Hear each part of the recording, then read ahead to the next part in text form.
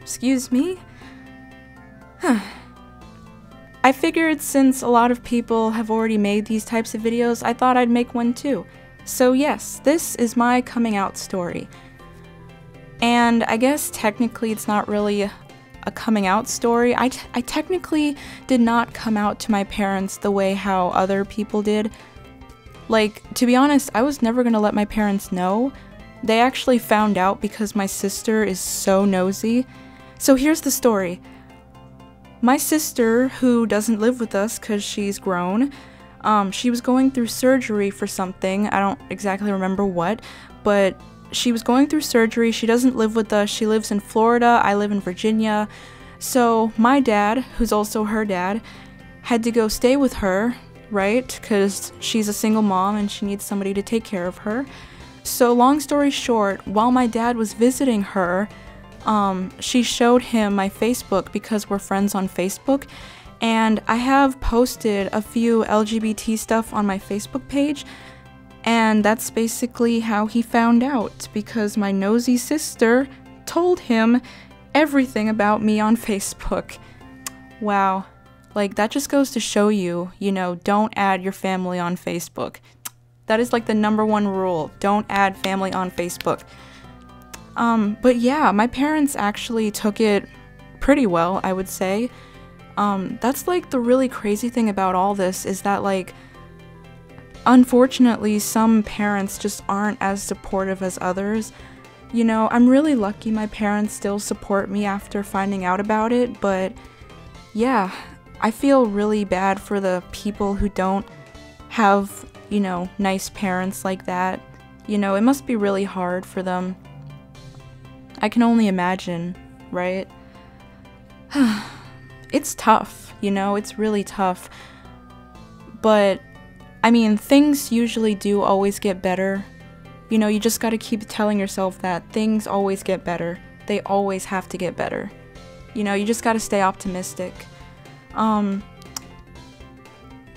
a side note, I'm actually kind of glad that we don't all have the same worldviews, because, like, if everyone felt the same way about everything, then this world would be so boring, right? We'd all have the same interests, the same likes and dislikes, you know? There would be no diversity, you know?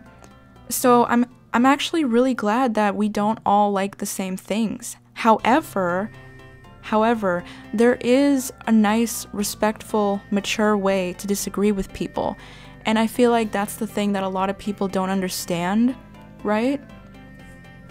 Like, I understand, especially when it comes from religious backgrounds, right? Because I definitely do not come from a religious background. I can totally understand why a religious person wouldn't like me. So, honestly, what I would do is just try to, you know, stay away from people like that. Which is actually kind of hard because I'm attending a religious college right now. But most of the people I've met from that college are actually really nice. They're really, really nice. But yeah, there is a respectful way to disagree with people. You don't have to support LGBT, but you don't have to hate it either. You know, just because you don't like something doesn't mean you automatically hate it, right? For example, I am not a fan of Marvel or DC, even though millions of people are. Unfortunately, I am not a fan of Marvel or DC. However, just because I don't like it doesn't mean that I hate it. I really like a lot of the Marvel and DC characters, I just don't care to watch the movies. You know, I don't care, I don't like it the way other people do. But I don't hate it though, right? Exactly, I don't hate anything. Okay, I do hate some things, but not Marvel or DC. I'm actually gonna go off on a little side tangent right here. So, I really wanted to go to college to learn how to, you know, animate and eventually get a degree in animation, right? Technically I already know how to animate, but in order to get into the industry, it would help if you had a bachelor's, right? So yeah, I'm going to college. However, the college I'm going to is a religious college. It's a Christian college. I think I actually failed one of my classes because it's about Christianity and I'm not a religious person, so I might have failed that class, I don't know. But yeah, so far I've learned so much stuff about Christianity, and honestly, I just, I just really don't care about religion.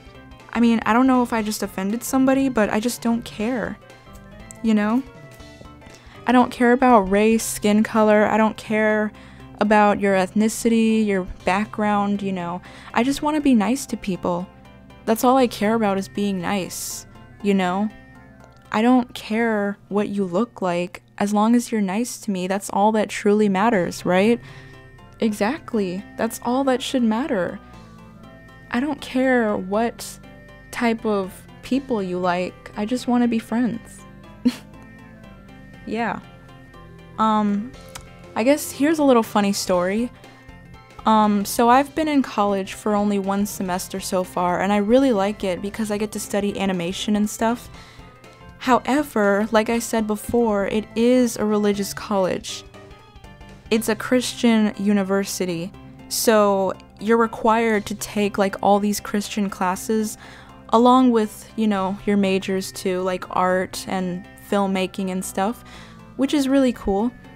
But yeah, a lot of stuff in Christianity deals with one man and one woman, and there is no LGBT at all, which is really sad. But I'm gonna try and wrap up this story. So I actually met this really cute guy. He's a year older than me, he's really nice, really sweet, and he's really cute. However, I got a text from him. Basically, like, he also follows me on Facebook, and he saw that I posted some LGBT stuff, so then he texted me, and he was all like, oh, I didn't know you supported LGBT. So I basically told him the truth. I told him what I was. I told him I was bisexual. Yo, he gave me, like, the longest text message I have ever received in my entire life. He basically gave me like a whole history lesson about, God and stuff, but it wasn't in a serious type of way. The really funny thing about this guy is that, like, he tends to ramble on a lot. He's really cute, but he rambles like all the time. It's ridiculous. But yeah, he was actually really cool. He wasn't mean, he wasn't rude. He did say he can't support it, but he doesn't hate it, like, he's not anti-LGBT, So yeah, like, honestly, that means I can't be with him, because if he's not gonna accept me for who I really am, I can't be with him. But he was so nice about it, He didn't say one mean or rude thing to me. It was amazing. Like, we just need to find more people like that. Those are the people we should be trying to make our friends, So, yeah, college is going great. I have a lot of great friends. My friends support me. You just need to find people who support you. I recently downloaded the Amino app, and so far I've been posting a lot of LGBT content on several different aminos, and pretty much everyone loves them, Amino is like a really great place to find people who share the same interests as you, which is really nice. This video is not sponsored, by the way. I'm just talking about how great it is, but it's not sponsored. Yeah. This video is kind of going on, so I might as well wrap it up here. I just hope that if you're watching this video and you haven't, like, come out to anyone, hopefully you'll find the courage to do so. And if people don't support you, then I guess that's their problem. You don't need them in your life. And I guess if it's your parents who don't support you, like, I feel really bad, and I hope you can get through it. I hope you and your parents can still be friends, because I don't really know what that's like to not have your parents support you. But I just really hope you can stay happy and just continue to be who you are and continue to do really great things. Thank you so much for watching this video, and goodbye.